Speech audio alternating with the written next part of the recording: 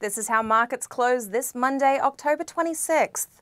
Stocks ended the day mixed as fears heading into tomorrow's Fed meeting kept trading choppy. While an October hike isn't expected, a December move is still in play. Crude oil closed at its lowest level since late August. Commodity traders feared China's move to cut rates meant that the world's second-largest economy was suffering slower growth than expected. The energy sector was the worst performer on markets. Slumping commodity prices have inspired increased M&A.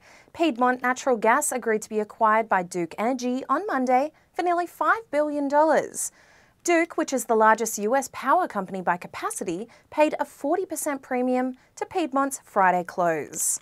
Finally, Apple fell ahead of its earnings report out Tuesday afternoon. Shares were lower after the company's supplier, Dialog Semiconductor, released weak preliminary results for the quarter. That fed concerns Apple also suffered weakened demand. And that's a wrap for the day. In New York, I'm Kara Slayer for The Street.